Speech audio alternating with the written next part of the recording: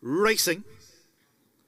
World Soprano, late December, and Arctic Wizard all missed the kick by about a length.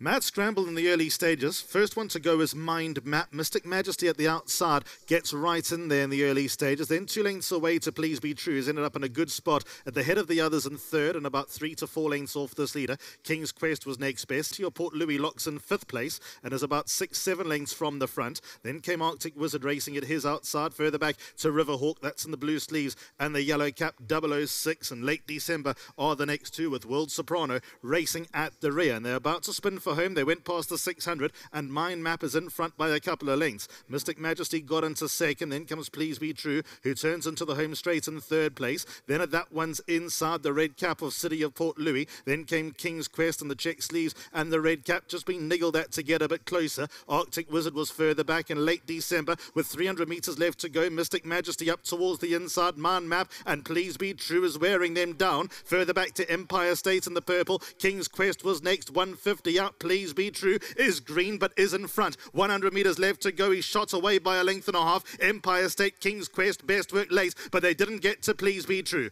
Please Be True, the winner. Second goes to Empire State. Then came King's Quest. Mystic Majesty was further back with Mind Map. So Please Be True takes out race number 1 on today's card. It's another One World. We're running out of time for One World to break every record, but another one's going to do him a world of good here. I think it's now 3 individual winners away from breaking Captain L's record and 3 overall winners to breaking the overall number of wins in a season. And this is just his freshman year. Please Be True is the winner. Justin Snaith, Gavin Larena team up, owned and bred by the Drakenstein stud. This in partnership with Ravi Nadu's Kalinga operation and Pamela Isdale. Second goes the way of a very smart debut from number 3 Empire State. He stayed on well, as did a stable companion number 8 King's Quest. They ran 2nd and 3rd. And 4th will just go to Mind Map over Mystic Majesty. They were ahead of City of Port Louis. Then came 006, World Soprano, Arctic Wizard. Out after those was Riverhawk, late December.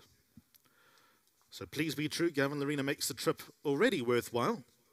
And there might be a few more to come. Please Be True ended up in the right position. There was a lot of pace on his outside, and those front two obviously set the pace, and he was at the head of the others in 3rd, turning for home. He's still very green, still a bit wayward, still got lots to learn, but there's a lot to like about him. Here's the head on. He's in the familiar Drakenstein stud colours, the blue with the white square. Once he took the lead, he started to look around here at Hollywoodbets Durbanville. There he is, Gavin Larena, just trying to keep him as straight as possible. Once he sort of got him straightened up, started to look around and lug inwards and lug outwards. But there's definitely a lot to come from Please Be True, and he's off the mark at the 2nd attempt. Bar pot starts in race number 2.